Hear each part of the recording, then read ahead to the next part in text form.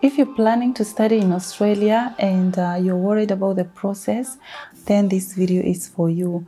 Hey lovely people, welcome back to my YouTube channel. My name is Mercy. Thank you for clicking on this video. I really do appreciate your support. In today's video, we're going to be talking about a student visa, the process of a student visa, because last week I did a video on how to migrate to Australia, and of course a student visa is one of the visas that can enable you to migrate to Australia. I got a couple of DMs when it comes to student visa, and I thought I should do a separate video addressing a student visa. If you like this kind of content, don't forget to like this video, share this video with your friends, as it does help with the growth of this channel. Thank you.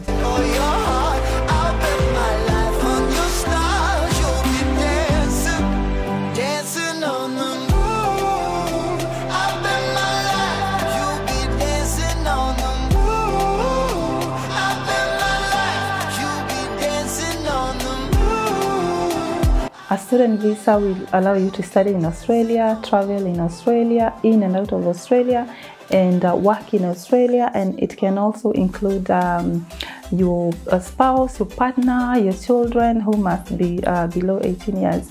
So if your partner is in Australia, he or she is a student, you can migrate to Australia using the student visa.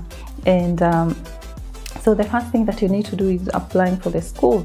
And it is very important to note that almost all universities, they have their representatives in almost every country. So if you want to study in Australia, you want to go to University of Western Australia, you want to go to ECU and all the other universities, there are representatives of those universities in almost every country. And you can use them to apply for a student visa. And I must mention that they are free, their services are free. But at the same time, you can use an agent. If you have a trusted agent, you have someone you trust, you know, you can always use an agent as well. You just have to be very careful you don't fall into the hands of scammers, because there are so many scammers online lying to people that, oh, I'm gonna help you get a student visa to whatever country. You know, if you feel that you don't have a trusted agent, you can always use the school's representatives in your area or in your country. So like I said, the first thing you need is to apply for the school. You need to identify the course that you're going to be studying. What is that course that is suitable for you? Identify the course, go to the school website online, check the details, the documents. What are the documents that are required in that particular course? How much is the school fees? All that information, you're going to find it online. So in any case, even if you're using an agent, you can always compare whatever they're telling you and whatever the school is saying in their website.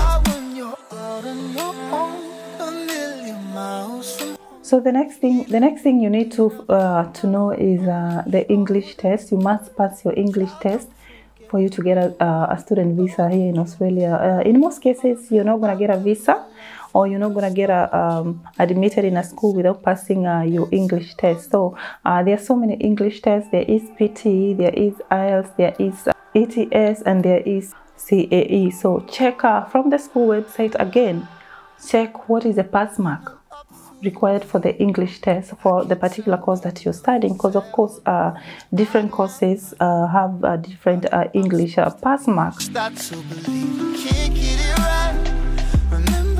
The next thing that you want to check is collect all the documents that shows that you are financially stable, or you are able to sponsor yourself when it comes to being an international student here in Australia. Are you able to pay your school fees? Are you able to pay your accommodation, food, transport, and all the other things involved in being an international student? Of course, that is a bank statement, your bank statement, or it could be your family, your parents' bank statement, or a close relative bank statement. And I think that could be your brother, your sister. I don't know, I'm not sure about your uncle's bank statement, but what I know is it could be your bank statement, your parents' bank statement, or your brother or your sister. A close relative can sponsor you to study in Australia. On the moon. Doing all that, that is identifying the course that is suitable for you, identifying the school, checking on the school website the documents required, the school fees required, checking your English. Have you passed your English? Are you able to sponsor yourself, or do you have someone who can sponsor you? Do you have someone who can give you their bank statement that is a close relative? The next thing you need to do is pay the first installment and apply for the school. And that is paying the first semester.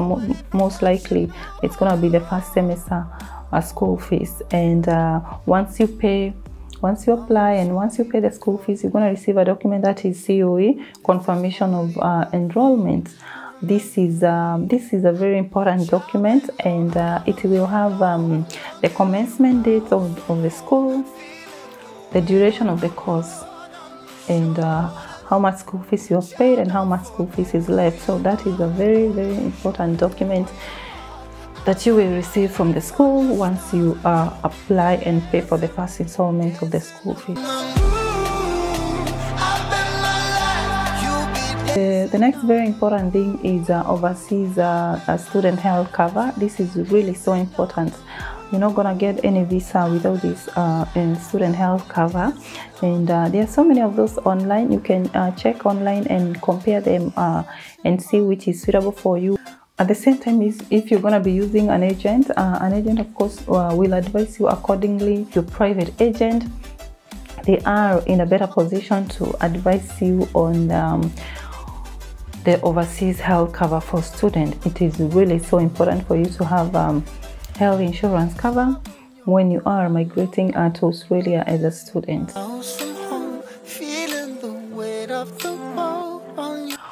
The next thing you will need is a health certificate. That is the medical.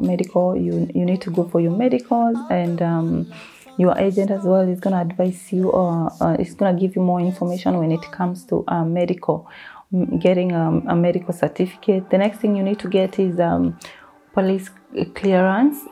This is really so important. You're not going to migrate to Australia without police clearance.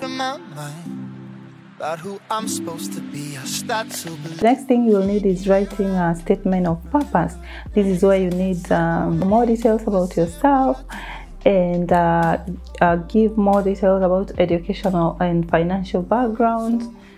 And another thing that you'll need to write on this statement of purpose is why Australia.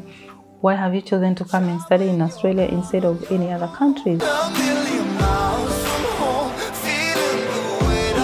Last but not least is applying for the visa, and that is creating an email account and applying for the visa. And of course, if you're using an agent, they will advise you further. They will give you more information. Probably there are more information that I've missed in this process. An agent will be able to advise you further. If you're using the school representatives in your area, they will still advise you more. We've come to the end of this video. Thank you so much for watching. I really do appreciate your support, and next time, that is next week, I'll probably do a video on how much does it cost being an international student here in Australia. And if you're keen on watching that video, please make sure you give this video a thumbs up, share this video with your friends, subscribe to this channel. It does help with the growth of this channel. And please don't forget to be kind to one another. It doesn't cost anything to be kind to one another. That is a message we are spreading in this year, the year 2021. If you cannot say good things to people, you cannot encourage someone, you cannot say anything positive, please just say nothing. It doesn't cost anything to be kind to one another. I'll see you guys in my next video. Thank you. If there's only one thing you remember from me, child, when you're